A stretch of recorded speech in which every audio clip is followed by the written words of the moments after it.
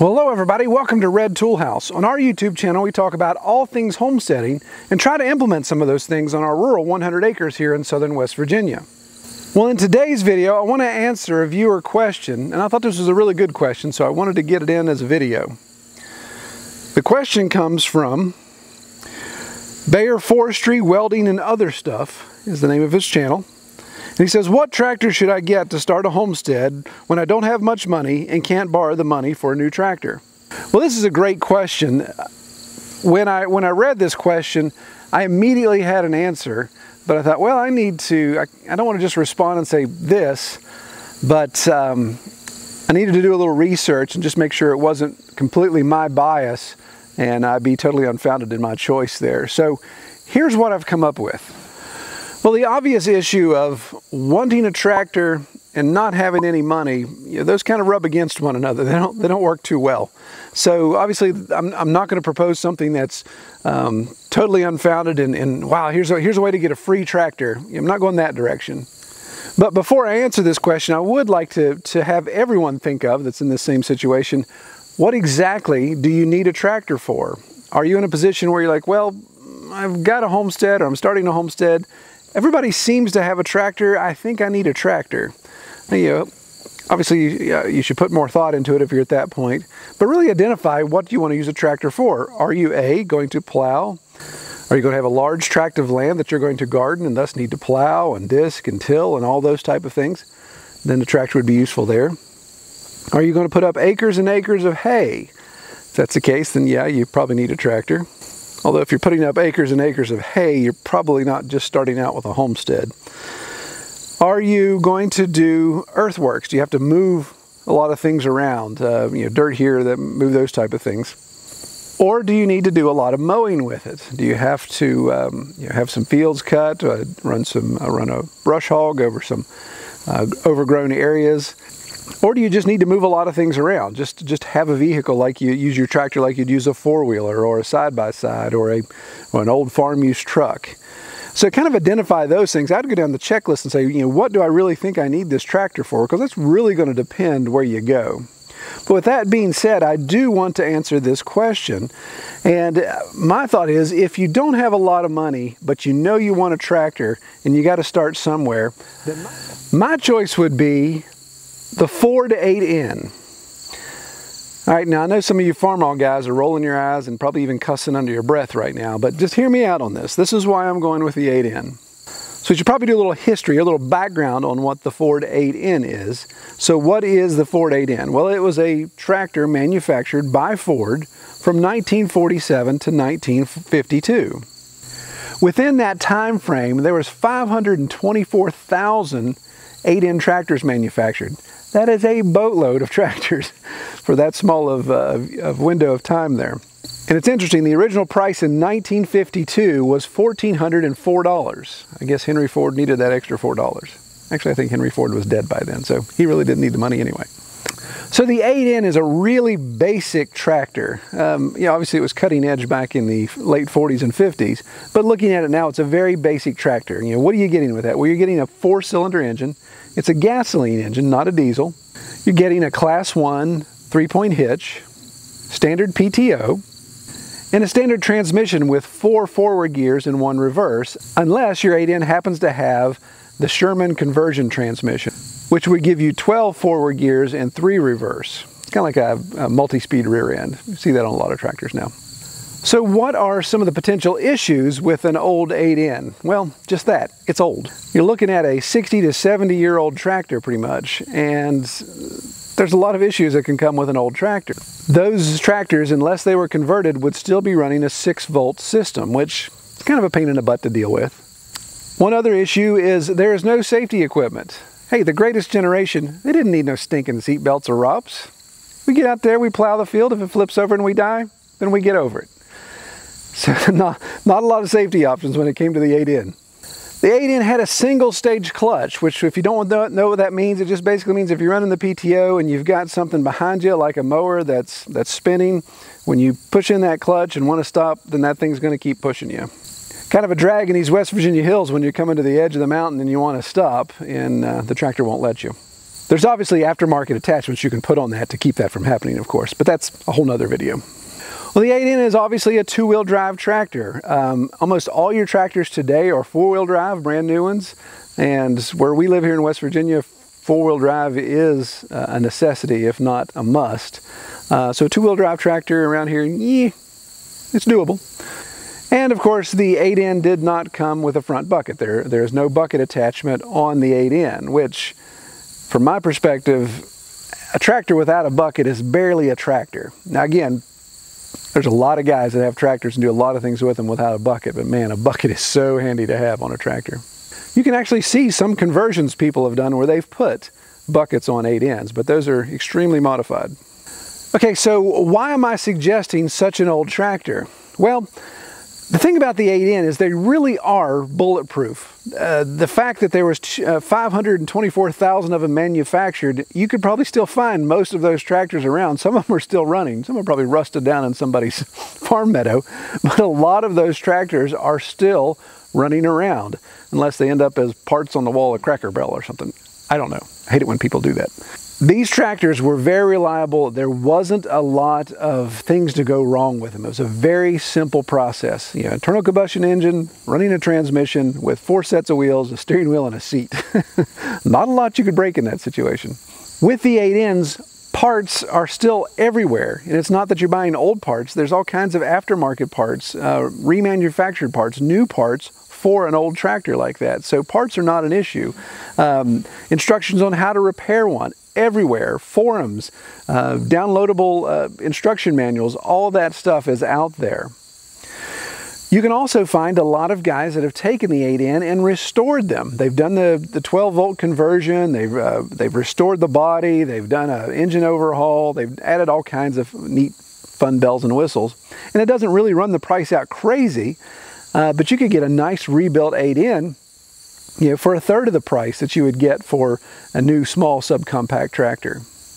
You know, another great thing about it is they really are inexpensive, and that's kind of the crux of our conversation here. When you go, just go anywhere, Google, get on Facebook, get on any type of trader magazine or online ad bulletin, Craigslist, whatever, and look for 8N tractors, and you'd be amazed what you can find. I just did a quick search in preparation for this video, did a quick search just on Facebook Marketplace around where I am here in central West Virginia, and I think I found 10 8Ns within a 20-minute drive. One of them was for $1,000, and the guy claimed that it still ran, that the engine would turn over. Now, every panel on it was a different color, and it looked like a herd of goats, but if it still runs for $1,000, that's a great way to start with a tractor. With the 8N, even though it's a really old tractor, 3-point hitch is still the same. It's still a Class 1 3-point hitch, so anything that goes on my tractor, a 2002, onto a brand new tractor, it's all going to work. Now, when it comes to PTO driven or things that need wet lines, of course, you know, there's some things there, the PTO speeds. But your standard 3-point hitch attachments are going to fit fine on that 8N. So if you're going to plow, if you're going to use a box scraper, if you're going to run a brush hog, you've got the ability to do that with no problem with this 8N. As I mentioned, there's a lot of aftermarket stuff for the 8N. You can get conversions. The 12-volt conversion is one. You know, I've seen actually where you can buy ROPS for the 8N, so you can actually convert an 8N to having rollover protection, seat belt, all that type of stuff. All kinds of things. There's tons of aftermarket opportunities for the 8N because they've been around so long and they're still being used. And one thing I think would be great, if this is an entry-level tractor for you, so if you get one for a couple grand or whatever the case may be, you could run the wheels off that thing for a couple years. Maybe you do some additional upgrades. Maybe you just do general maintenance. You could probably turn around and sell that thing for the same amount of money you got it for because they hold their value. Again, a 70-year-old implement, it's kind of hit the bottom already, so as long as you didn't blow a hole in the side of the engine, you could probably turn around and get your money back and use that to put toward a new tractor. So if you're going to look for an 8N, you're going to take the plunge and try to get an 8N tractor as your first tractor, here's what I'd recommend. I would start with, again, all the online opportunities you have. You know, Craigslist, Facebook Marketplace, there's national tractor sales sites. Obviously your local used tractor dealer probably has an 8N laying around somewhere. So I'd do some looking there and just see what you've got. If you're mechanically inclined, if you don't mind turning a wrench and you don't mind working on stuff, even better, because you can find, like that $1,000 tractor I was telling you about, you could find that guy, buy that tractor, and be able to do whatever work you need to do there and not have a lot of money tied up in it. Once you've identified the tractor you want to check out and maybe you're thinking about buying, there are some things you need to look out for just to make sure you're not getting hosed here. And not that somebody's trying to cheat you, it's just you may end up taking on more work than you want to. If you go look at this 8N, you want to make sure it turns over. And don't fall for the, oh yeah, when I parked it 2 years ago it ran, but I haven't tried it now, but it should be fine. You want to verify that that engine will indeed turn over.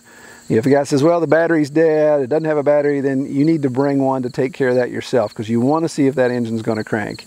If it's not seized up, then you're in good shape. Obviously a visual inspection is important too. Just make sure there aren't any gaping holes in anything. Body panel holes, fender issues, seat issues, steering wheel issues, all those things really aren't that expensive to fix. So I wouldn't get bent out of shape if the hood or the fenders were beat all to pieces, or they had holes of rust that you could stick your fist through. That would actually be some of the cheaper issues to fix. Mechanical soundness is what I would be looking for. If you can get the tractor to start, again, check to see if it smokes a lot. If it's rolling a lot of smoke, then okay, engine's still turning over, but you're going to have some issues there. Probably going to need a rebuild. Not nearly as big of an issue if the engine's completely seized, but could still be more money than you want to invest there. And of course, the other big thing is look at the tires. Most likely, a 70-year-old tractor is not going to have the original tires on it. At some point, somebody's probably put a new set of tires on it. If they're completely dry rot and they got holes in them and they're gutted, then you may say, well, I'm not necessarily going to buy that unless you're getting a crazy deal on it, because there's a lot of money you can tie up in 4 tires for an 8N, especially those back tires. Those things are not cheap. Now, if you find one that's already had the 12-volt conversion, even better, because that takes a little hassle out of that. 12 volts much easier to deal with and work on batteries, all that type of stuff. Just makes life easier. So give it a shot. Just look around. It'd be curious to see. Comment below. Just do a search real quick. Open up Facebook or open up Craigslist, your local Craigslist, and just do a search on 4 to 8N and just see what you're seeing. And maybe comment below. Say, hey, I found one for $1,000. I found one for $4,000. I've seen them across the board. I've seen them as expensive as 10 grand, but somebody has turned this 8N into a Cadillac. I mean, just all dressed out, new tires, new everything, new paint job, total engine rebuild, real sexy looking 8N for 10 grand. And again, the other end of the spectrum was the $1,000 standing out in the meadow herd of goats looking tractor. So there's all kinds of variety you get there. So I'll be curious to see what you guys find.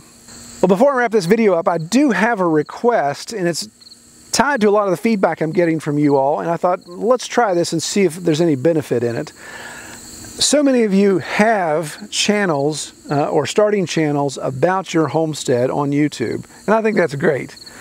With YouTube platform, there's no such thing as competition, really. If you want to have a little bit of attention brought to your channel, I want to create a directory on my website, redtoolhouse.com, where people can come and see a list of YouTube channels pertaining to homesteading. So if you have a channel, it's homestead related, go to our website, redtoolhouse.com/contact us, or you can just go to redtoolhouse.com, click on the contact link at the top, and you'll see our little contact form there. Just put your name, your information in there, but in the message panel there, in the message box, put the link to your YouTube channel, and give me about, let's say, 100 words or less description about your channel. Kind of the who, what, why, when, and where of your channel. And I will build a page on the website that'll be a directory. We'll put it in alpha order or whatever we do, and we'll have the ability to expand on your little description there. So the game plan will be just to encourage people, hey, if you're looking for other channels about homesteading, here's a nice list of them. If you've got a website or anything like that, social media, Facebook or whatever, you can include that too, and we'll do some other links there. So check that out, send that, and we'll start building that directory of YouTube channels. And hopefully people can benefit from that, and maybe we all get a little more traction out of that. Well, if you like this video, give us a thumbs up. If you haven't subscribed yet, be sure to subscribe. And continue to send questions. I love doing videos answering questions. That makes the topic a lot easier for me, instead of me figuring out, what am I going to do a video today on? Check us out on redtoolhouse.com. Take care, everybody.